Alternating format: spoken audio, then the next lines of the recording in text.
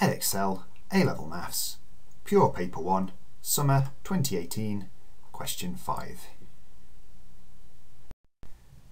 Given that y equals 3 sine theta all over 2 sine theta plus 2 cos theta, we want to show that dy by dtheta equals a over 1 plus sine 2 theta, where a is a rational constant to be found.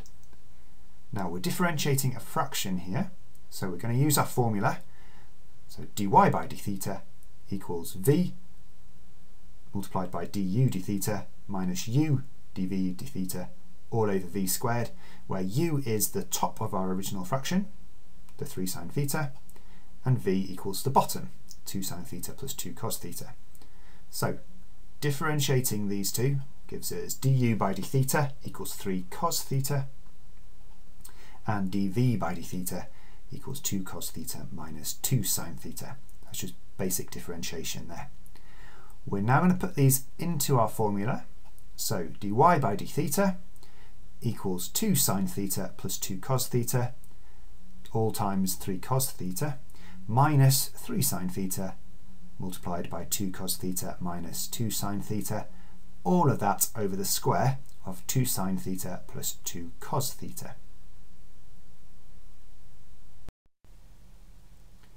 So we've got our fraction here. We're going to expand the top and the bottom, multiplying those brackets out to give us 6 sine theta cos theta plus 6 cos squared theta minus 6 sine theta cos theta plus 6 sine squared theta, and that's all over 4 sine squared theta plus 4 cos squared theta plus 8 cos theta sine theta. The first thing to notice is that we've got a positive 6 sine theta cos theta and a negative version on the top, so they can cancel each other out.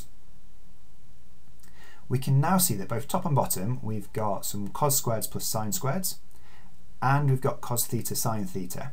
So remember, we've got some identities for these. Cos squared plus sine squared equals 1. 2 cos theta sine theta equals sine 2 theta. So by factorising the top and the bottom, we're going to get it into a form where we can do some conversions using our identities. So for the numerator, we're going to factorise out the 6. So 6 times cos squared plus sine squared. On the denominator, we're going to factorise the 4 out of the first two terms. So we get 4 lots of sine squared plus cos squared. And similarly for the last part of the denominator, we're going to take that 4 out as well to leave us with 4 times 2 cos theta sine theta. We can now replace our cos squared plus sine squared and our 2 cos sine with our identities.